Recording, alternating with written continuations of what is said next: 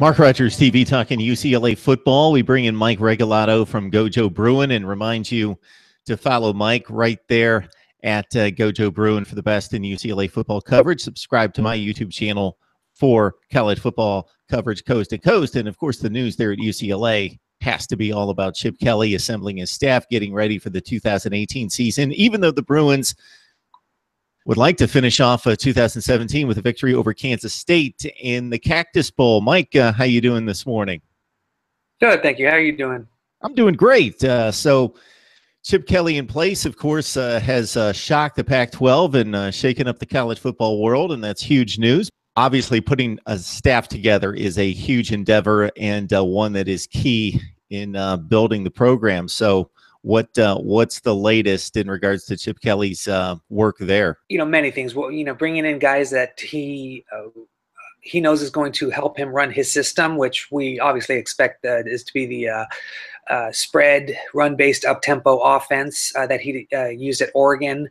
And the good thing is he's having some continuity by retaining three of Jim Mora's assistants. So far, Deshaun Foster is going to stay on at running backs coach, Jimmy Doherty with the wide receivers, and Hank Fraley at offensive line. And what he hasn't named yet is an offensive coordinator or a quarterbacks coach, which currently Jedd Fisch holds. So one of the storylines is Jedd Fisch going to stay and work with Chip Kelly? I've also heard that quiet rumblings about the fact that Fisch would be a very candidate at other spots. But I think the Cactus Bowl coming up for UCLA is might be a bit of a dress rehearsal, or not a dress rehearsal audition for Jedd Fisch in Chip Kelly's eyes. So there's that so far. And the other thing is defense. UCLA, as everyone knows, did not have a very good defense last year, and changes have to be made. And so far, there haven't been any defensive coaches retained. Word is Angus Young, sorry, ACDC, Angus McClure.